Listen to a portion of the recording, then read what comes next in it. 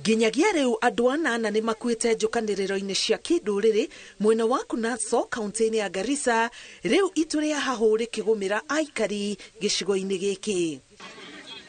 Ndũrĩrĩ ici cirorania weji wa mahiga ma goro, weji wa mahiga ma gwaka, o ũndũ ũmwe na ũgai wa mĩgũnda. Gavana wa kaunti ya Garissa ni agĩte na gĩikaro na honge cia ũgitĩri gatagatĩ-inĩ ka njũragano ici kuria marugamĩtie weji wa mahiga maya o ũndũ ũmwe na ũgai wa mĩgũnda kwa ihinda o nginyagia kĩhonia gĩcario. That we are putting a complete stop to gypsum mining with effect from this Monday coming.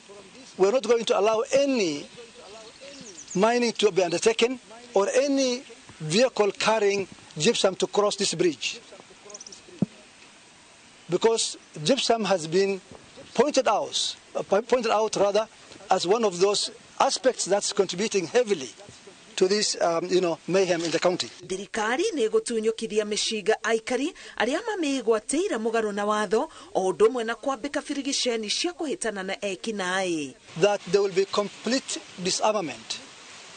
It has been mentioned that there are a lot of illegal firearms in this county, and that is a huge worry and concern for us. The criminal elements that were involved in the heinous act yesterday, the security operators are under firm instructions to ensure that the concerned persons or criminals are brought to book.